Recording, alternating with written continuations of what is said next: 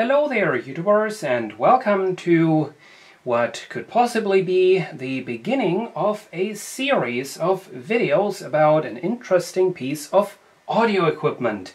So you can see I already have my test speakers in the background, and since you've all read the title, you all know what's in the box.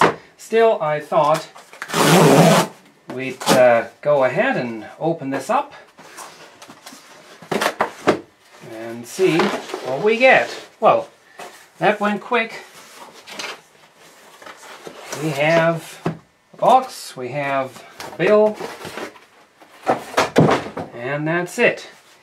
And here it is. This is the Lepai LP 2020A Plus Hi-Fi Stereo Class T Digital Audio Amplifier. It says right there. That's the interesting part about it. I want to make some experiences with these digital audio amplifiers. This is a Class T, meaning it incorporates a chip made by a company called Lepai. So it's a special kind of way of doing the Class D. It is a digital amplifier, and well, let's go ahead and see what's in the box. It does say 2 channels, 12 volts, original, whatever the hell that means, double printed circuit board, speaker protection, and LED aperture. Oh, that's some creative English for you right there. Let's pull this out, and there it is. Wow. This thing's tiny. I thought it was a little bit bigger than that, but here it is, the Lepai LP 2020A Plus Digital Amplifier. And we also get, oh dear, do get a power adapter, as you can see. That is a 13.5 volt 3 amp adapter, which is interesting because from what I read, these usually come with a 12 volt adapter.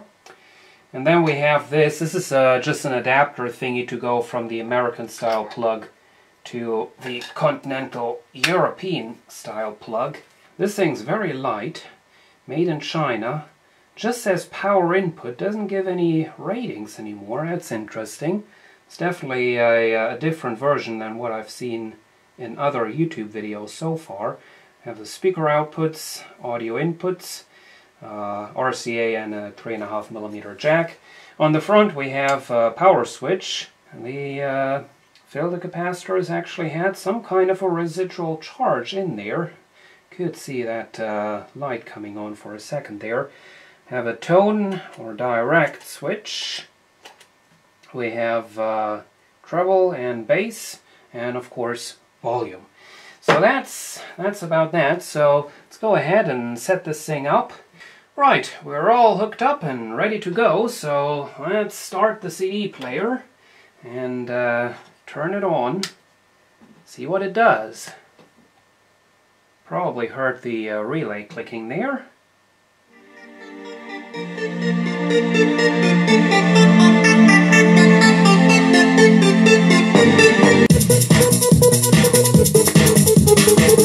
I'm sorry I can't really play much of anything. That's the way things are on YouTube nowadays.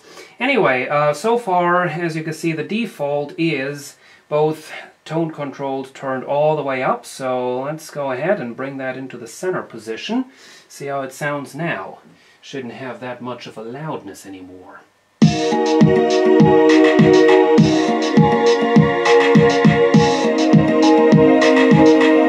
Now so far we've had this little button down there turned on. This is the tone button, tone and direct.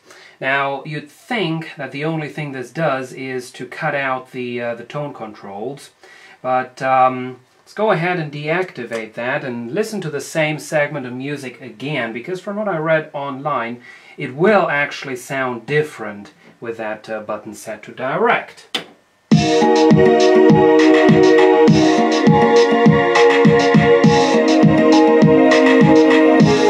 Okay, so that sounded a bit different. I can't really describe in which kind of way it sounded different, but that's another thing to note about this thing. Anyway, enough of testing. Let's go ahead and take this thing apart and see what's inside. As you can see, there is really not a whole lot to this. Of course, plenty of surface mount devices, plenty of SMD circuitry in this, so it is quite a bit more complex than it may look. We have, as the heart of the circuit right there, the TriPath TA2020 integrated digital class T amplifier chip, and then off to the side we have as the preamplifier for both channels the JRC 4558 op amps. Other than that, this does not give away any sort of a design date, this circuit board. We do have the speaker relays up there, of course. We got potentiometers made by a company called Lepai, or something like that. Almost the same as Lepai, but not quite. This here is interesting because I read this online. On previous editions you always got a noise when touching the volume control, and people said the way to fix it is to connect the housing of the potentiometer to ground. And as you can see, Lepai has already done that in this particular unit. Right here, of course, we have our voltage input. For the previous test, of course, I've been using the power adapter that came with the unit. We have a little inductor right there for noise suppression, and then we have this ridiculously small filter capacitor, 2200 microfarads at 16 volts. That's really not a whole lot, so there's definitely some potential for future improvements. We're going to be doing that in another video, so until then, thank you for watching and see you again soon.